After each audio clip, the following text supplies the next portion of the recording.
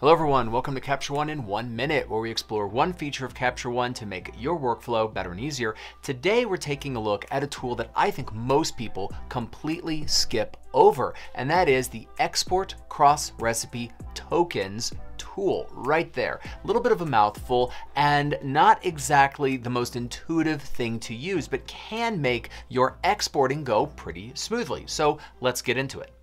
The Export Cross Recipe Tokens tool allows you to modify the export processing that you use from other tools. So it's used in conjunction with the naming and the location tools. Let's get into how this works. If we are in the export naming tool, what we are doing is we are automating the name of the exported image, as we've discussed before. And right now I have it set up for the image name, so that's the name it is right now, plus the image date. But let's say I didn't want to do that. Let's say that instead I was going to use a preset that I've already made, that is the job name. So the job name with the image date, or I could do current date or whatever. But what is the job name? I don't have a space to be able to fill that in. So right now the sample just says the date that the image was shot on, because that's the other portion of my naming format. But if I come over to the Export Cross Recipe Token, I see that job name is a field here. And so I can type in Airshow.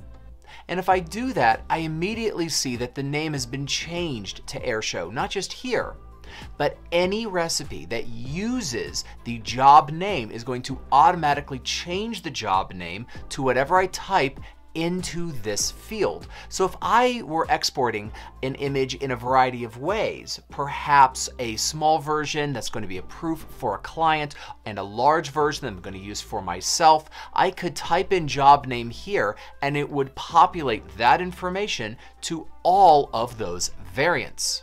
I'm going to pop these back and we're going to take a look at the other aspect, which is the subfolder.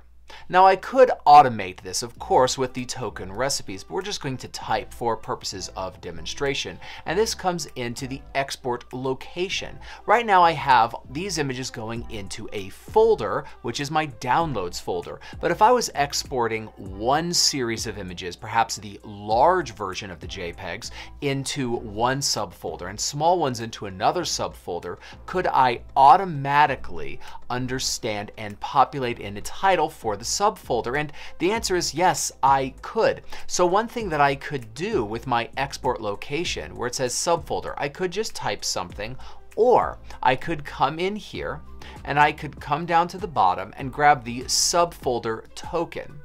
I could put that along with any other token that I want. Let's use current date just for the fun of it. And we're going to create this as our export location recipe. Now I could just leave that in. And if I was exporting, I could type in to the subfolder field space in Export Cross Recipe Tokens whatever information I want.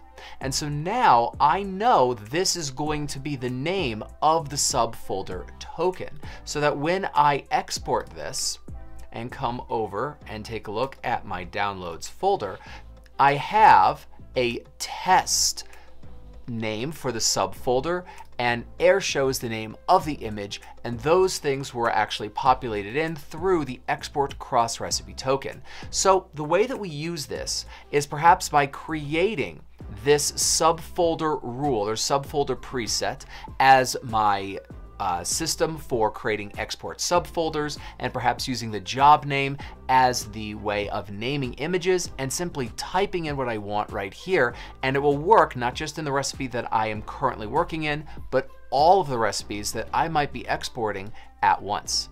All right, so that's how we use this tool. It has a lot of applications, and once you get used to it, it will make exporting, particularly exporting multiple versions of variants, much faster. All right, thanks for joining me today. I'll see you next time.